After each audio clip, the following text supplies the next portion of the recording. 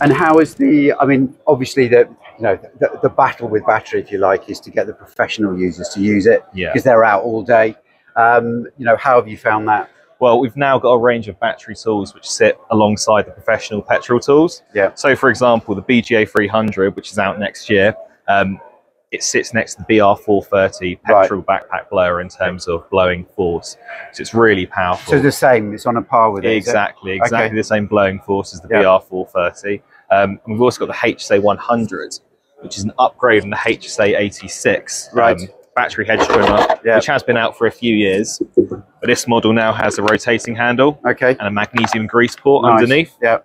Really quiet as well to use, very, very low vibrations. So it's a massive hit. Wow, with the users. Fantastic. And big, as I said, big uptake amongst the professional users. Yeah, most professional landscapers we've spoken to have already made the switch to the battery hedge trimmers. Yeah, they really like it, and that speaks for itself, really. Fantastic. Emilio, thank you very much for taking the time to talk to us. That's all right. Okay. See you later.